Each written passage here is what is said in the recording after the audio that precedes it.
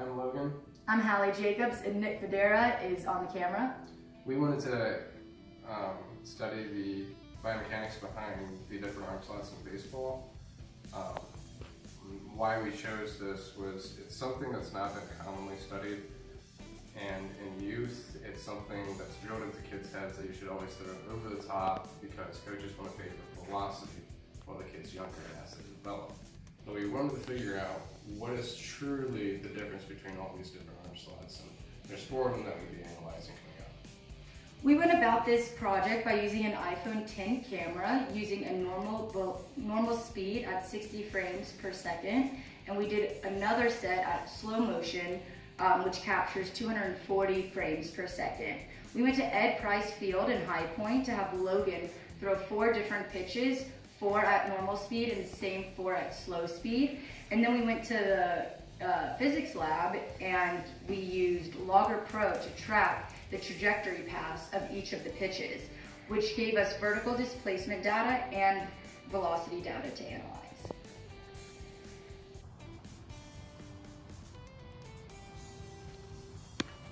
As we analyzed the film, we were able to kind of follow the motion path of the ball from the release point way back here all the way to the catcher's mitt with Logger Pro.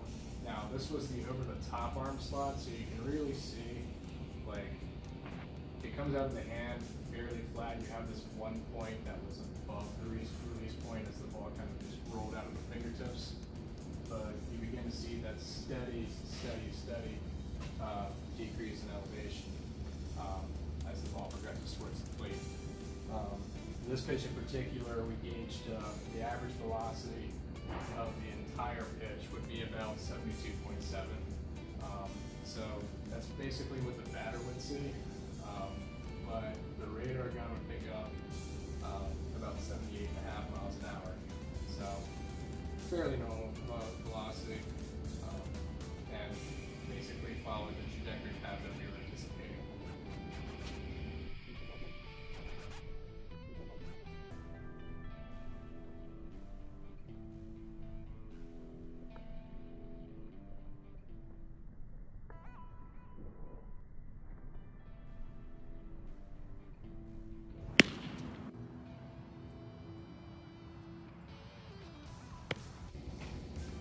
Following the over-the-top slot, we have the 3/4 arm slot, which is just barely above the 90-degree plane, so a little bit higher. We saw a fairly flat exit point here and all the way through the path until towards the plate. Near the plate, however, Logger Pro decided that it was a great idea to crop off some of our image.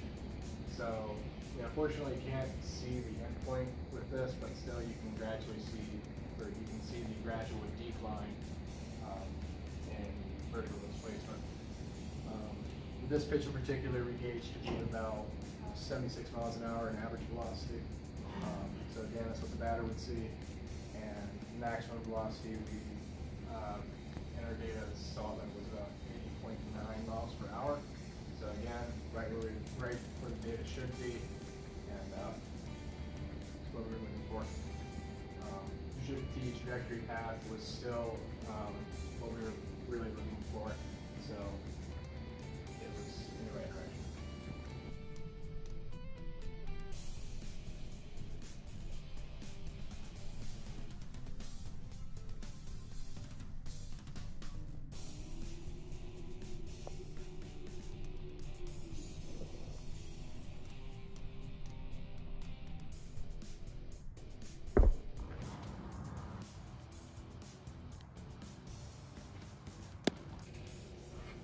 So this was our sidearm analysis.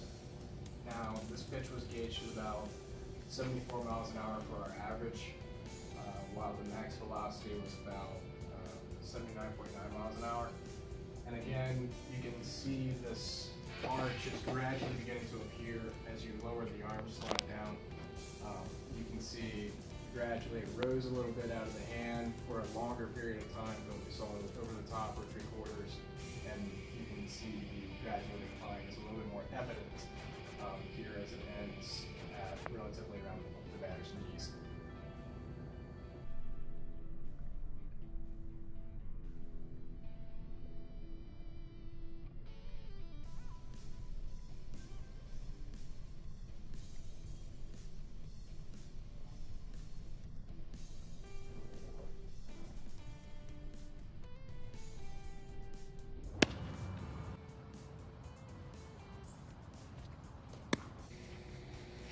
last film analysis was our submarine arm slot. We found the trajectory path to be a little bit more extraordinary with this one.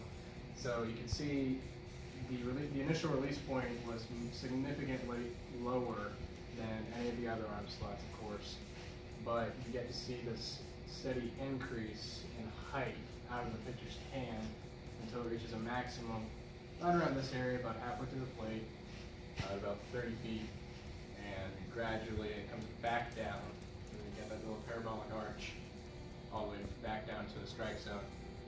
We were able to calculate the speed of this pitch to be for an average of roughly 70 miles an hour, while the maximum velocity that it reached was about 78 miles an hour, and that would be ideal.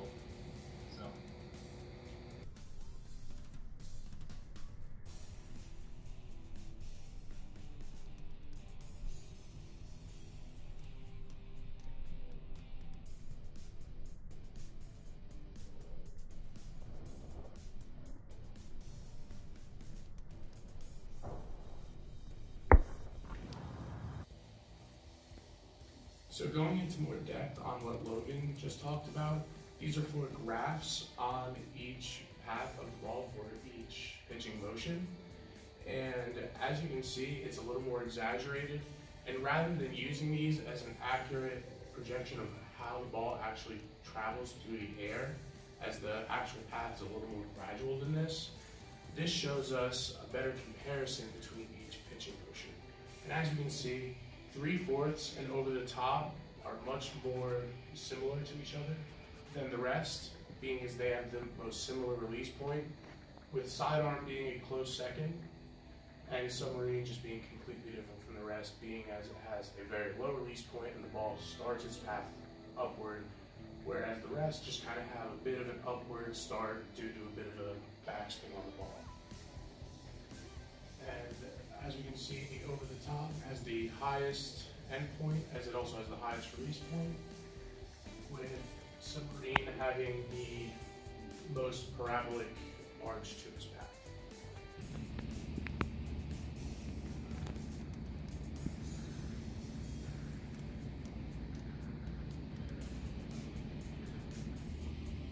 All right, so after obtaining our data at the baseball field and following our filming, we were able to find, through some calculations, vertical displacement of the pitch, and basically what we're looking at is how far did the ball move up out of the pitcher's hand and how far did the ball move down. So I'm going to hand it over to Nick, let him explain some calculations here. So after gathering our data, we had a slight issue with Logger Pro. Logger Pro was unable to accurately measure our vertical displacement, or rather just the height in general.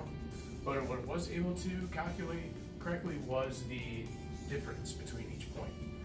So what we had to do to fix this issue was we had to physically measure the release point during Logan's for motions of pitching.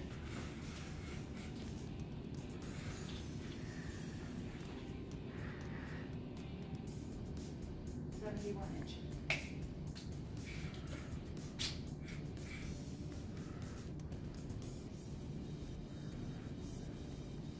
Copy. 64 inches.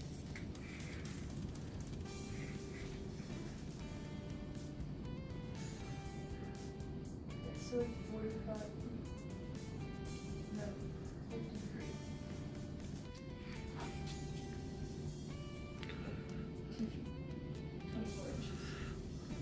We essentially just added the difference between each point to figure out what exactly the displacement was and the vertical height was for that point in time for each motion. So at the top here you can see we have, this is the release point and the initial velocity in the y direction, as well as the point in time each vertical displacement was recorded. So this is over the top, and you can see we had a 1.8 meter release point and we ended with a 1.03 meter